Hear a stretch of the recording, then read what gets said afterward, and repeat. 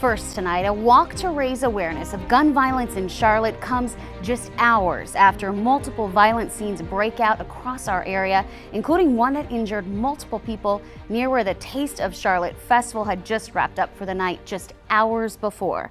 Thank you for staying up with us here at Queen City News after the game. I'm Maureen Wirtz in for Robin Kennedy. Queen City News reporter Shakira Speaks heard from participants today about their mission. My son, Marcus Gerard Mosley, was robbed and murdered on September 29, 2020. On that day, Tina Mosley became a gun violence survivor. So one weekend a year, Mosley and other activists and survivors wear orange to raise awareness about their fight to save lives from gun violence across the nation. It's not just specific to Charlotte, it's across the country. Gun violence is the #1 cause of death of children in the United States.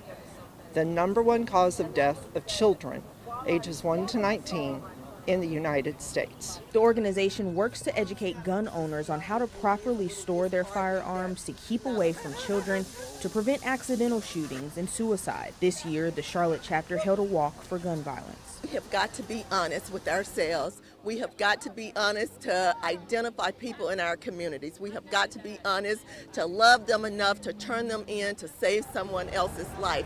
We have got to love them enough to stop fighting the criminal justice system to keep them out of jail when they should be put in jail and kept in jail because they are murderers, they are drug dealers, they are thieves, they are every single thing. Around 10 o'clock Friday night, Gaston County Police responded to a shooting where 2 people were shot.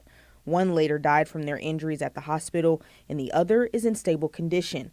Charlotte police are investigating an overnight Saturday shooting near North Tryon Street that left 4 people wounded.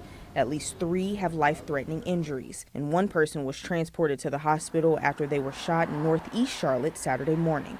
It's saddening because we come here, with the will of God, reaching out to the people who need help, and it makes it more difficult to reach out to those who really need the help when things as such go on in our community. Makes me feel horrible, and it was 2 this morning. Tonight it may be 6. This hour at 3 o'clock it may be more. It's an ongoing thing. Every single day someone is being killed by gun violence, and unfortunately so many of them are being killed by young black men who are doing it. So another mother is crying tonight. Another family is totally broken tonight. Reporting in Charlotte, Shakira Speaks, Queen City News.